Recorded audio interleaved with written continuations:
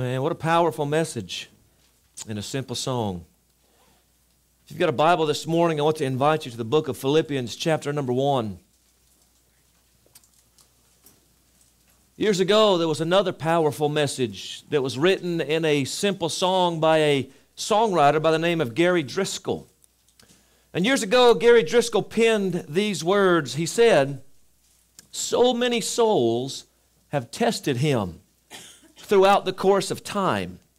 So many still reach out to him with broken hearts and minds. And every one of them will say, without exception, that they find that Jesus never fails." In order that we may reverence the Word of God and the God of the Word, would you stand with me this morning? Philippians chapter 1. I want to begin our reading this morning at verse number 12. God's Word says, "But I would ye should understand, brethren, that the things which happened unto me have fallen out rather unto the furtherance of the gospel, so that my bonds in Christ are manifest in all the palace and in all other places. And many of the brethren in the Lord, waxing confident by my bonds, are much more bold to speak the word without fear. Some indeed preach Christ, even of envy and strife, and some also of goodwill. The one preach Christ of contention, not sincerely, supposing to add affliction to my bonds, but the other of love, knowing that I am set for the defense of the gospel. What then? Notwithstanding every way, whether in pretense or in truth, Christ is preached, and I therein do rejoice, yea, and will rejoice." Father, we love you, and we thank you again for your written word. Father, we're thankful for the promise that your word tells us, and in this passage for the truth that we can garner, and that is, Lord, that you never fail. Father, I pray today that you would just open our hearts and our minds to the truths that are here. Help us to accept these truths not as the word of men, but as the word of God. And I pray, Lord God, that you would just help each one of us not just to hear this message, but to heed it and to apply it to our lives. May you receive all honor and glory, and these things we ask in Jesus' name. Amen. You may be seated. I want to tell you that it has been a good week this past week for me.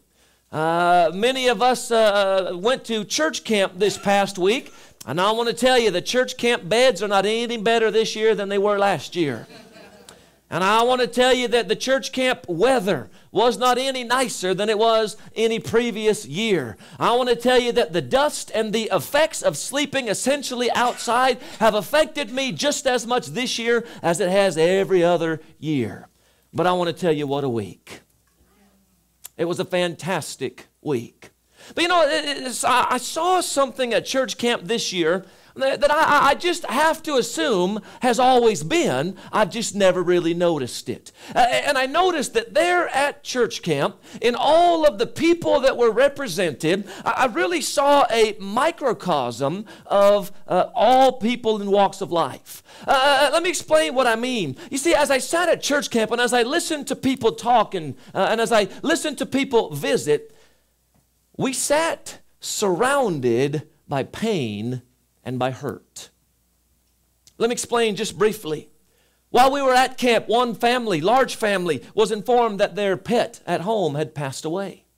And it negatively affected several of the campers that were there. While we were there, I was visiting with one young man who informed me that he had just recently been fired and didn't have a clue where he was going to go work next. A husband and a wife shared some of their problems with infertility. There was one camper, after I preached a message that was called "God is Good," one camper came up to me and said, "I want to believe that God is good, but I'm really struggling with that." I had another camper who was still showing the visible signs of her battle with cancer. Said, "I'm awaiting the test results. The cancer may be back. We don't know." I've met another camper who shared with me that he had never met his father.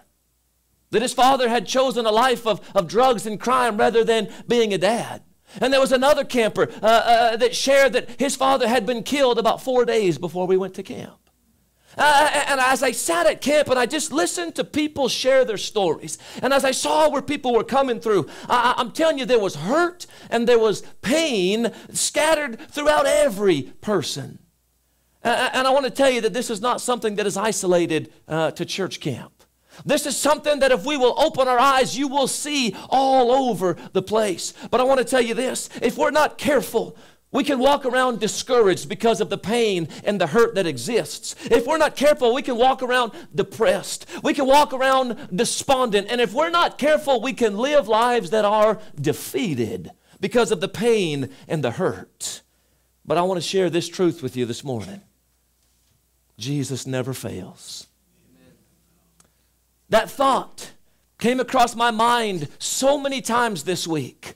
That God is big and Jesus never fails. Now I want to tell you this morning, I'll just be very transparent with you. This is a message that is easy to preach, but it's a message that's hard to live. And so I want to go back and I want to observe this passage, because the reality is, though I spoke some truths from those that were at church camp, we could go around this room and share the very same things. There's pain and there's hurt, and there is the potential for us to lose sight of focusing on God and to really begin to focus on all of the pain and the hurt. And so what I want to do this morning is I want to encourage you, and I want to educate you just a little bit based on the Word of God. And I want to tell you that there are three truths inside this passage that can help us and can remind us that Jesus never fails. You say, preacher, how can Paul's little introduction here, how can this help me? How can this remind me that Jesus never fails? Well, I want to share with you the first of these three truths, and that is this. What Paul does as he's writing to the church at Philippi, Paul is writing to inform them that, number one, there's always a bigger picture. Now, if you're writing notes, you can write that down. If you're not, that was a spot for an amen. There's always a bigger picture. Now, I want you to notice back in verse number 12. Did you see what the Apostle Paul wrote? Beginning there at verse number 12, he says, "But I would ye should understand." Every once in a while, the Apostle Paul writes in kind of an odd way, and sometimes his verbiage comes across in a language and a sentence structure different than what we would say. But essentially, that word understand comes from a Greek word gnosko, which means to know, or hear this part, it means to perceive properly. The Apostle Paul is sitting in a prison right now as he is writing this letter, and it's believed that those church members there at the church at Philippi were despondent. They were discouraged. They were depressed, and they were almost defeated that here's someone they know about, they care about for no other reason than preaching the gospel, and now he's been imprisoned. And the pain and the hurt began to affect and to change their lives. And so Paul says this. He says, I want you to have a clear picture. I want you to have a clear understanding. I want you to have a proper perception of what is really going on.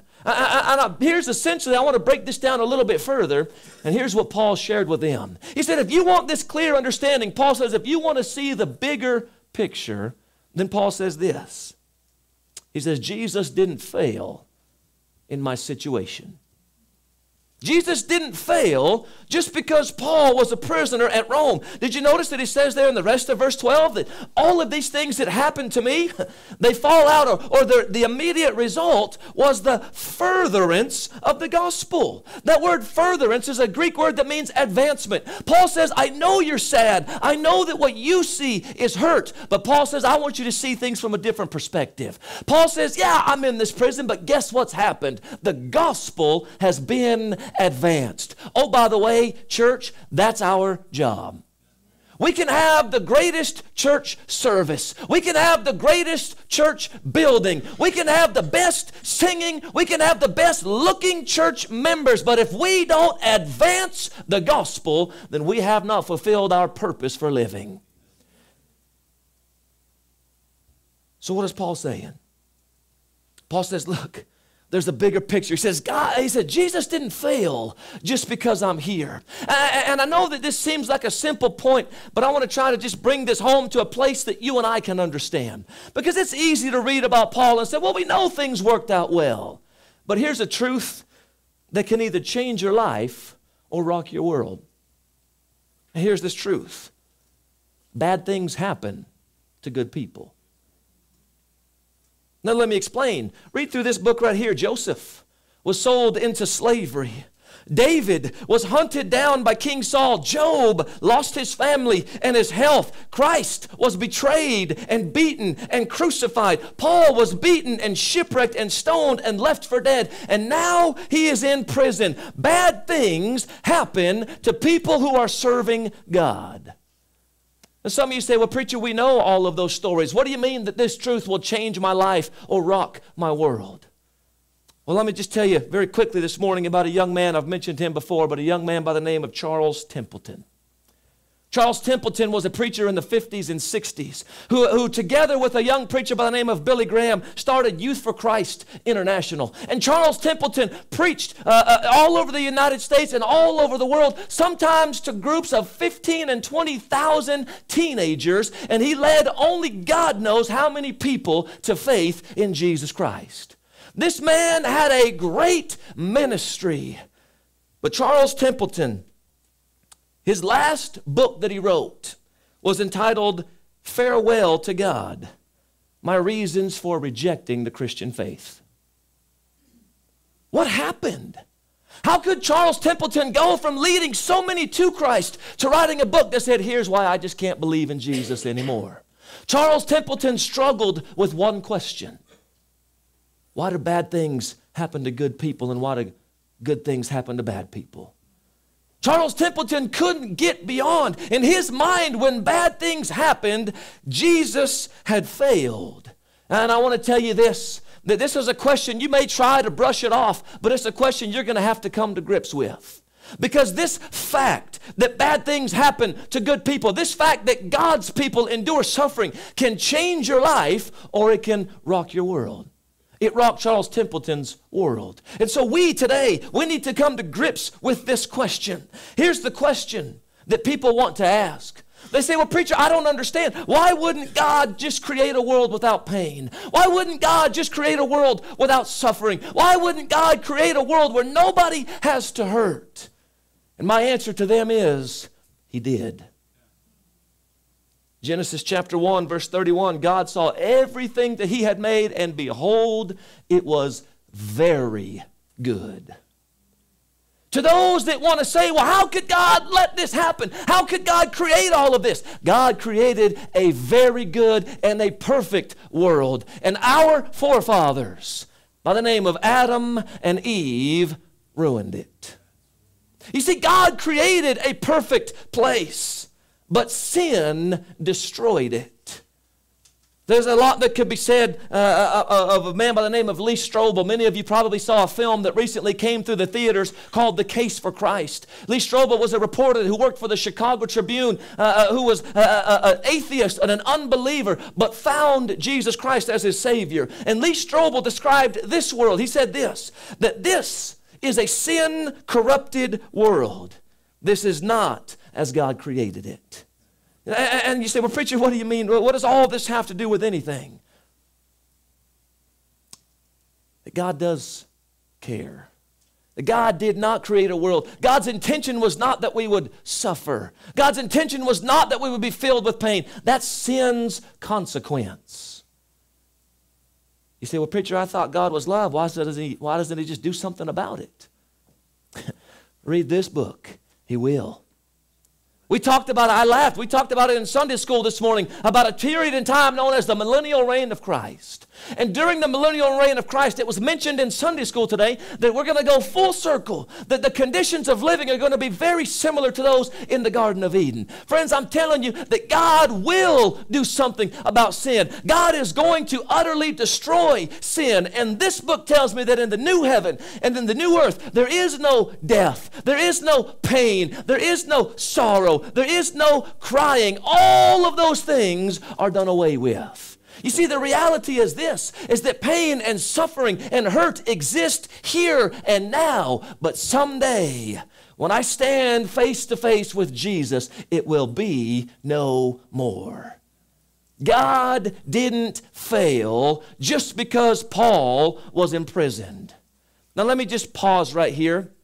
I'm going to take a quick time out. I'll call this a freebie. This is your extended freebie this morning. I won't even charge you overtime for this. But some of you may say, well, okay, preacher, God created a world with no suffering. Sin destroyed it. God is going to destroy sin, and then there's going to be no more suffering. But why does God let us suffer now? Well, let me just put it to you this way. God's not going to waste a good suffering for you. I mean, it's okay to amen that, right? God's not going to waste a good hurting. Let me explain what I mean. Why do people suffer today? Well, let's just be honest. Sometimes we suffer because of our own foolish choices. I mean, we can't deny that part. We love to say, well, why do bad things happen to good people? But let's just be honest. The Bible says there's none good, not even one.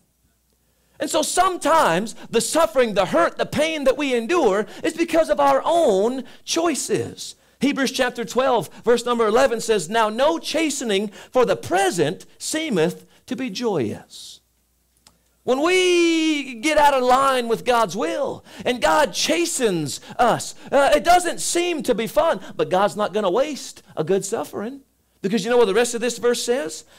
Nevertheless, afterward, it yieldeth the peaceable fruit of righteousness unto them which are exercised thereby. So sometimes we endure suffering and pain because it's our fault.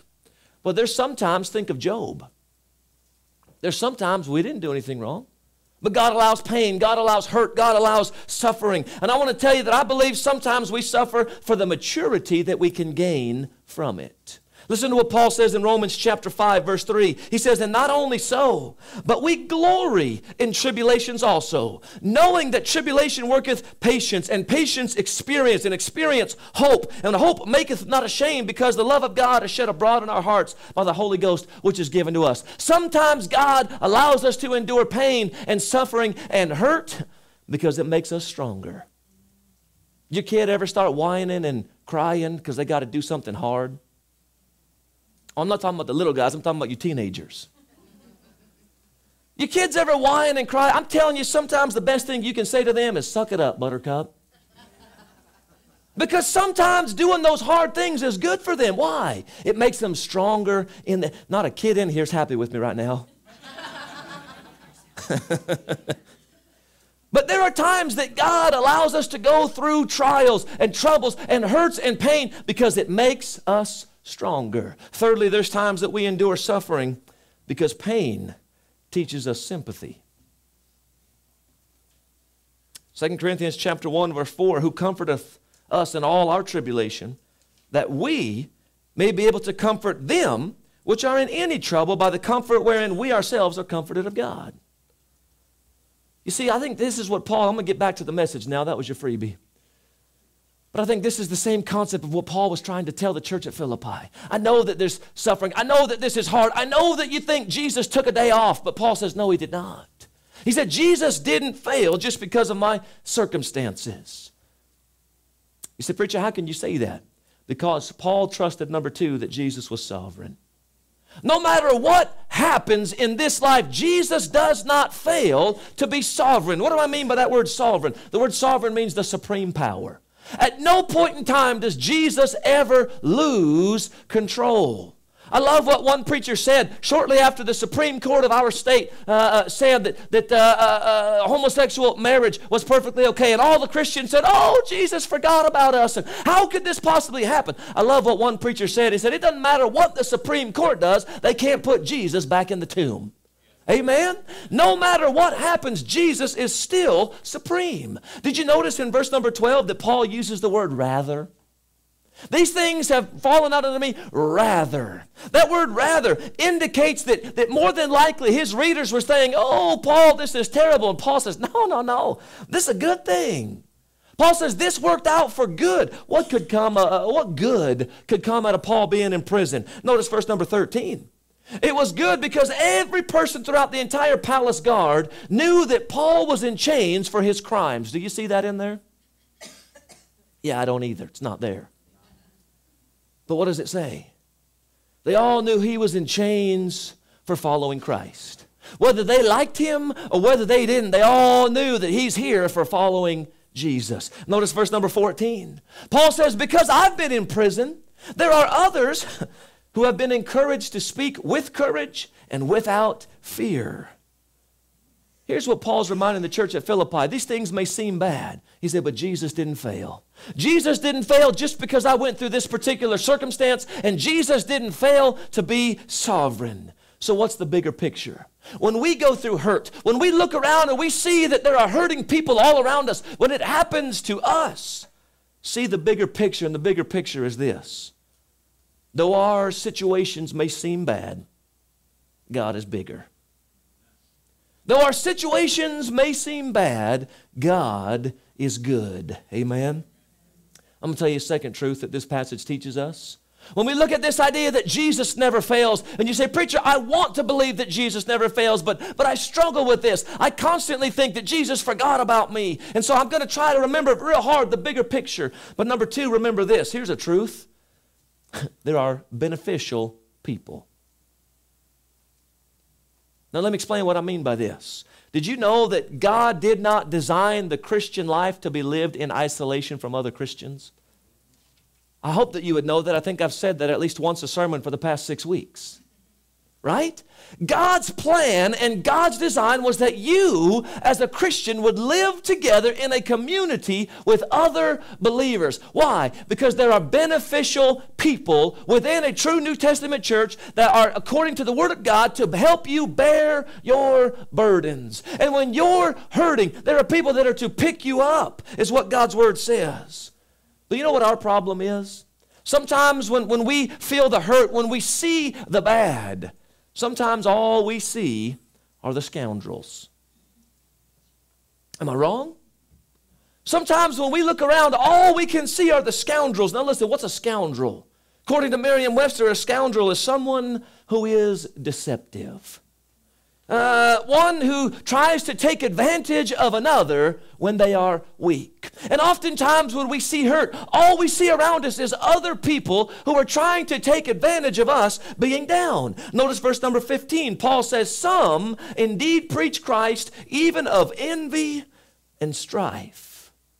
Paul says, listen, I'm in prison, and there are those that are preaching Christ. Most commentators suppose that there was a little fact of people, that there was a little sect of people, perhaps the Judaizers. They didn't like Paul. They didn't like Paul's influence. And all of a sudden, Paul was locked up, and they said, good, now he's out of the way. I can get the limelight. Let me get up here and preach. Paul says, yeah, there's some deceptive people out there. Verse 16, he says, there was one. No one really knows who this one is. He said there was one that was out there, and he was preaching Christ of contention. He wasn't even doing it to lift up Christ. He was just doing it to try to injure Paul. Now listen, when you're down, there's scoundrels. I wish that there wasn't, but there is. There's always those that are going to be deceptive. Even when you're at your lowest, there are those that are going to attempt to befriend you and try to, quote unquote, help you when all they're doing is looking out for themselves. But friends, I want to tell you that even in Paul's situation, here he is in prison. Here are the scoundrels running around taking advantage of him. But Jesus didn't fail. Because in spite of the scoundrels, Jesus provided supportive people as well. I want you to notice verse number 15. Go back, he says, remember he said, some preach Christ of envy, but some also of what? Of goodwill. Verse number 17, he says, there's another one that preached of love. The idea of goodwill is the idea of freely or willingly. It is the idea of some preached without any selfish end or without any sinister view of vain glory. Paul said there's scoundrels out there. There are those that are going to try to take advantage of you. But Paul says, guess what? There's also those that are going to support you. Paul said there are those that are preaching willingly, freely. Verse number 17 says, knowing that I am set for the defense of the gospel. Many commentators believe that Paul was making a reference to that there were those who probably wouldn't have got up and spoke boldly for Christ if he hadn't been in prison. You say, preacher, what are you talking about? You ever seen one of these scenarios where someone gets injured on a football team and next man up? Wouldn't have got a chance to do anything had the guy not been injured. It's a very similar sense. You ever seen it in the Lord's work? Listen, we've seen it in here. Sunday school teacher goes on vacation for 4 months, whatever it is, right? What happens? Somebody who otherwise would have never had a chance to stand up, stands up and teaches class wonderfully. It's the same concept that Paul is mentioning here. Some people stepped up. And you know what Paul says? He says, Jesus didn't fail just because I'm in prison. He said, actually, Jesus was advanced. He said, there's some people now that are preaching love. Yeah, they're scoundrels. I'd love to tell you that the scoundrels are going to go away. But even at the end of the millennial reign of Christ, they're scoundrels. Right? I'd love to tell you they're going to go away, but not this side of heaven. But friends, I want to tell you, just because you're experiencing hurt and pain, God didn't fail. Jesus didn't fail. You know what our problem is? Maybe I can't say our, maybe I should just say mine. My problem is that when God sends supportive people, I try to shun them. I said, no, God, I know I'm going through all this right now, and I know that I'm kind of beginning to doubt you, and I know that I'm living in depression and despondency, and I know you send all these people in my life to help me bear my burdens, but don't worry about it, God, I'll take it. Yeah, I didn't think I was the only one. So let me just throw this out here as a word of caution. When we're down, God provides supportive people. So let's be careful not to shun the people that God sends. Amen? Here's what Paul's saying. He said Jesus didn't fail. Paul says Jesus didn't fail because there's a bigger picture. I want you to get this proper understanding, he says. Jesus didn't fail because he provided me with supportive people. But I want you to notice this third truth. Paul says Jesus didn't fail because there is always a reason to praise. It doesn't matter what the circumstances in your life is, there is always a reason to praise Him. Did you notice how verse number 18 starts? I love this. What then? You know, I mentioned to some of the teens at church camp this year as I was preaching to them that there have been times in my ministry that I've taken a little sticky note and I've written on that sticky note, so what? And I've put it right back here where you can't see it, but I can. And it is a reminder to me that the truths in God's Word don't do much unless we apply the truth to God's Word. And essentially, that's where Paul is. Paul is saying Jesus didn't fail because there's a bigger picture. Jesus didn't fail because He sent me supportive people. And now Paul says in verse number 18, so what? What about it? What difference does it make in anyone's life? What conclusion are we to come from all of this? Paul says, what then? So what? He says, notwithstanding every way, whether in pretense or in truth, Christ is preached. Paul says, listen, whether they're doing it to be a scoundrel or whether they're doing it to be a support, Paul says, here's the good news, Christ is being preached. Oh, by the way, aren't you glad that God can take a message preached through an unclean vessel and still get His will accomplished? Listen, it's never about the preacher. It's about the one the preacher's preaching about. It's about the Lord Jesus Christ. But I want you to notice what Paul says. Now, Paul's circumstances haven't changed. Paul's in prison. But he tells them, he says, and I therein, do you notice the end of verse 18? And I therein do rejoice.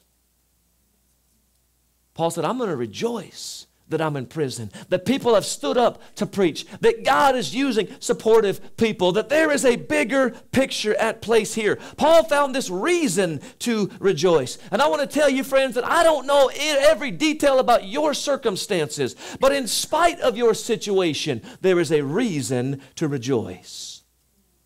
Let me put it to you this way. We can rejoice when God works in us. We can rejoice when God works on us. And we can rejoice when God works through us. And that's essentially what Paul said is, yeah, I'm suffering, but God's working through me. And I'm going to rejoice. And I want you to notice this is the thing that really caught my eye and brought me to this passage. Because keep this perspective in mind. Paul's in prison.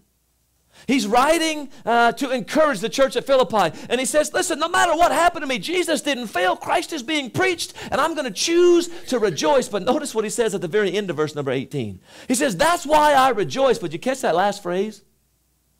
And I'm going to keep on rejoicing. Now, that's not King James, but that's what he says, right?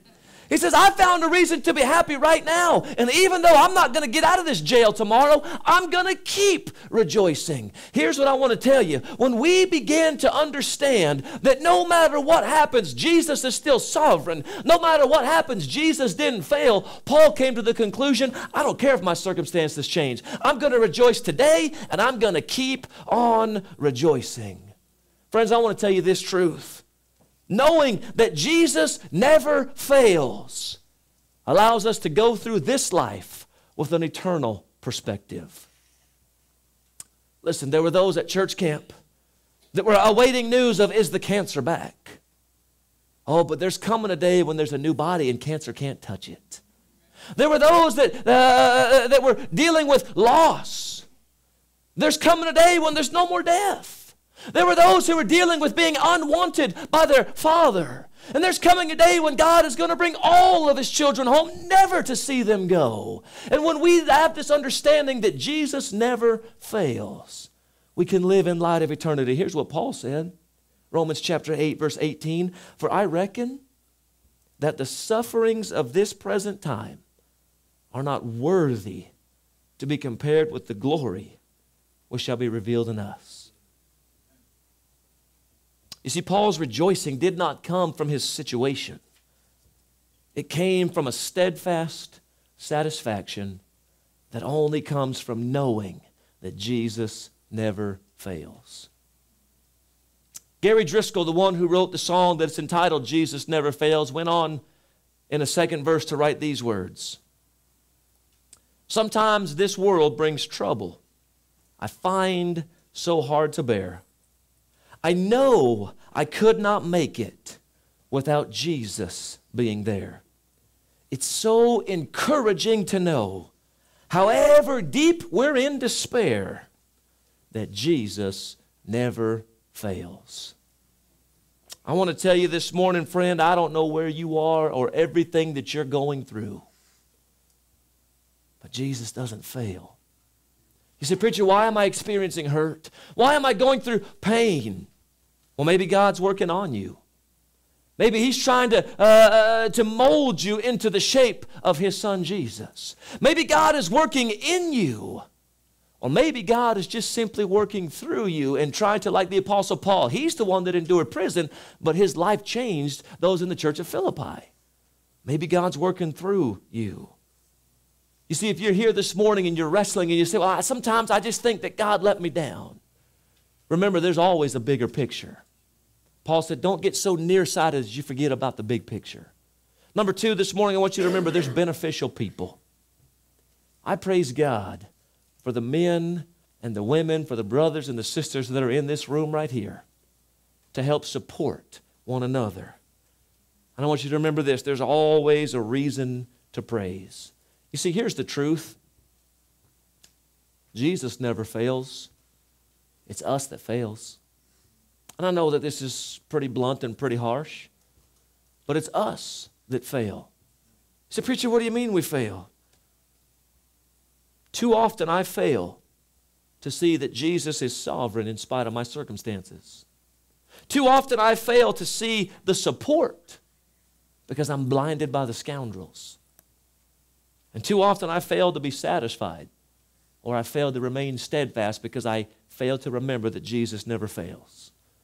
But I want to tell you this morning on the authority of the Word of God that you can trust in the promise that Jesus never fails. You know, there's a promise in this Word. We talked about sin being what destroyed this earth. Neither you nor I are immune to this. And there's a promise in this word. 1 John chapter 1 verse 9 says that if we will confess our sin, that he is faithful and just to forgive us of our sin and to cleanse us from all unrighteousness. We sin, but God will not fail to forgive you of sin if you'll ask. Did you know that this word also tells me that whosoever shall call upon the name of the Lord shall be saved? Jesus will not fail to save those that come to him in repentance and in faith. This morning, with every head bowed and every eye closed, as our song leader and our pianist come,